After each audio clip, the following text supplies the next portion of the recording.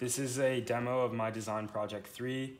It is a two-way motion to one-way motion device. You can see the CAD model here with all of the components. Now for the device itself, there are 3 bevel gears, 2 ratchets, 3 pawls on each bevel gear, a shaft going through the center with a handle, and a mounting device.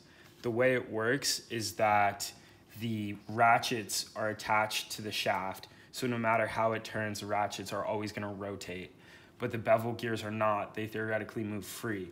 And so what happens is, depending on the way that the handle is turned, the pawls either lock into the ratchet and push the bevel gears, or they slip over the edges.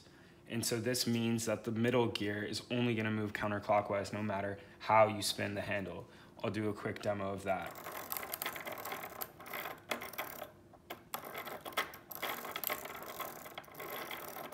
It's hard to see when it's moving fast, but if you look at this when you're just going slightly back and forth, you can see that no matter what the motion is, it's always propelling it counterclockwise.